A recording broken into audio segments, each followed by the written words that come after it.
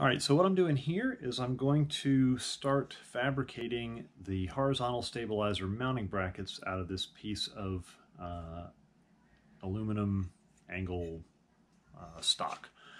So this is AA6-187, I think is the number on this stuff, and it's 2 inches by 2.5 and then 5 inches long.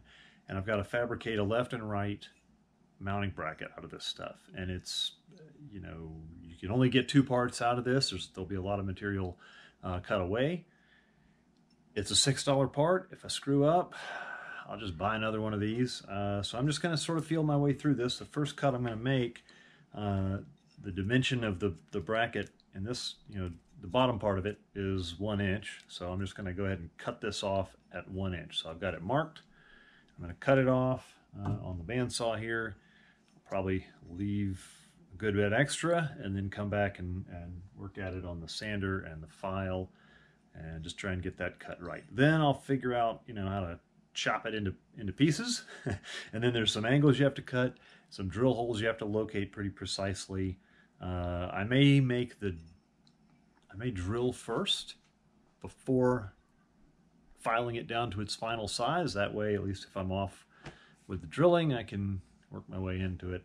So this ought to be a bit of an adventure. I'm not sure how far along I'll get with this. I'm just going to start cutting. And again, it's a $6 part. If I screw up, I can just buy another one. I have to wait for it to get here. So anyway, here we go.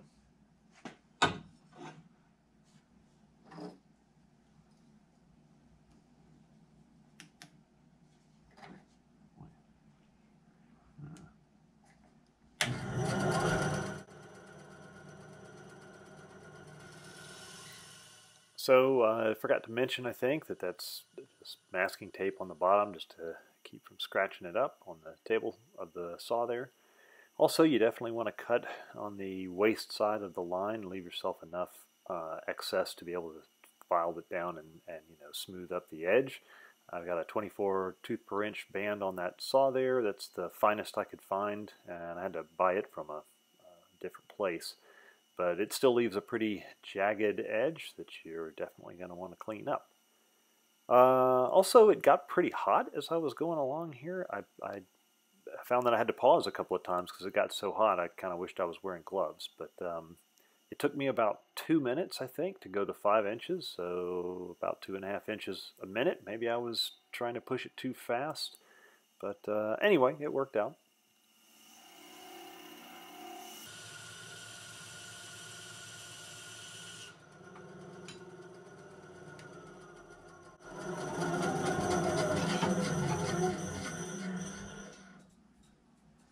Okay, well, there we go. That actually started getting pretty hot. I probably should have put some kind of lubrication on my saw blade there. Maybe my blade's getting dull. Doesn't seem like I've had it that long, but that was a pretty thick piece of metal to cut through as well. So, see how we did.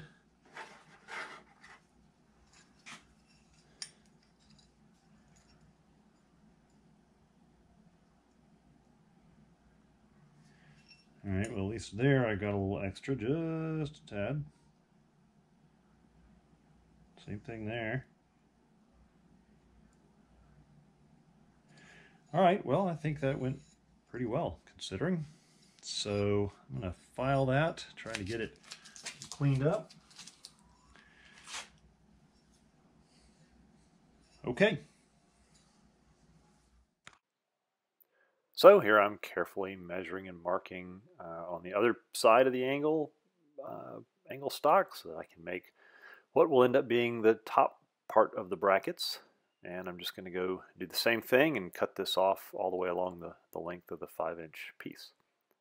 So probably about the only tricky thing about any of this, really, the measuring and the marking, is that you kind of have to measure on the back side and mark on the back side and then transfer that mark around to the, you know, sort of the front side of the brackets, if you will, so that you can lay it down flat on the saw and make the cut.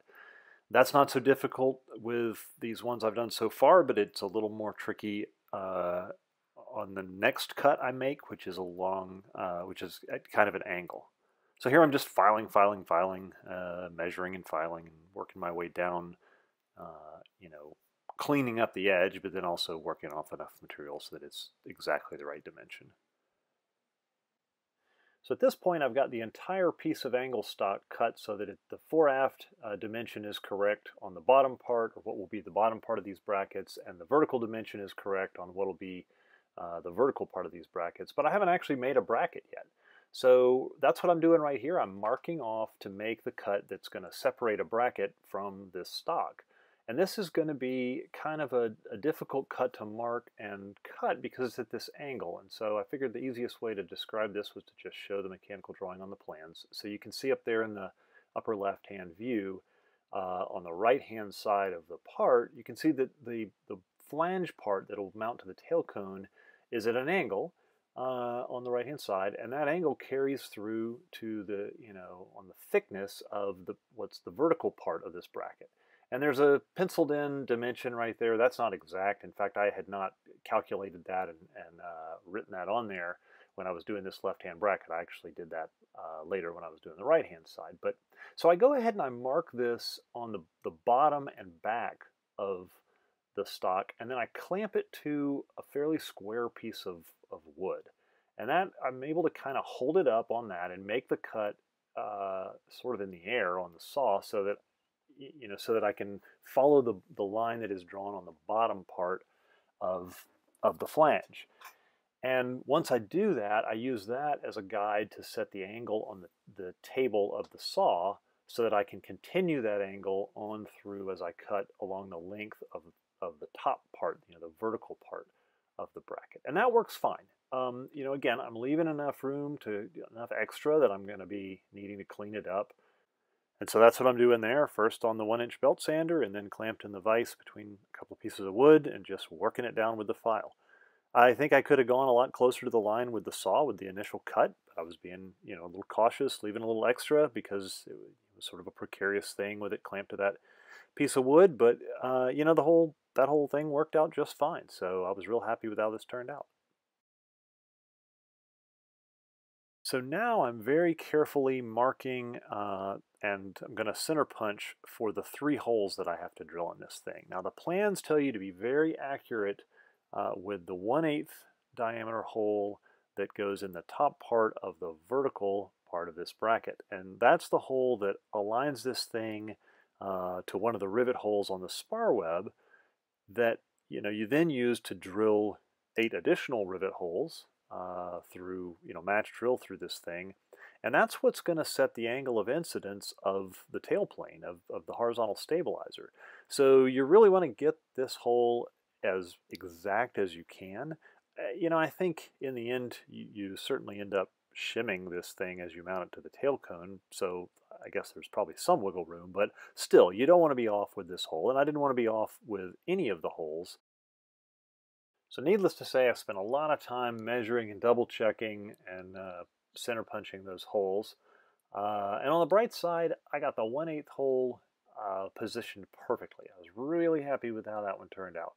On the not so bright side, the 2 3/16 inch holes ended up off a little bit. I got them marked perfectly, center punched perfectly, and then kind of picked too big of a drill bit to start off with as a pilot bit, and it was off just a tad. Not much. That's kind of what I'm fretting about right here. Kind of getting irritated that happened. They're off about a 64th to between a 64th and a 32nd of an inch. Not enough to matter, I don't think. You match drill these things to the tail cone anyway. The plans don't say that these 3/16 holes have to be perfect, but since I filmed this video, I've also gone ahead and made the right hand bracket, so you can see it right here. So I've made both of them, and I'll tell you, the right one, everything came out perfectly. So I've already ordered another 5-inch piece of angle stock from Vans. I may go back and remake this left-hand side, maybe. But I didn't manage to catch making the radiuses on the corners on camera, but that was simple. I just took something that was a 1/4 inch diameter. I think it was the head of a screw, and held it up, used it to trace a 1/8 radius curve on all these corners, and then just ground them down carefully on the 1-inch belt sander, and then polished everything up, deburred everything, smoothed it up on the 3M wheel. So yeah, there they are.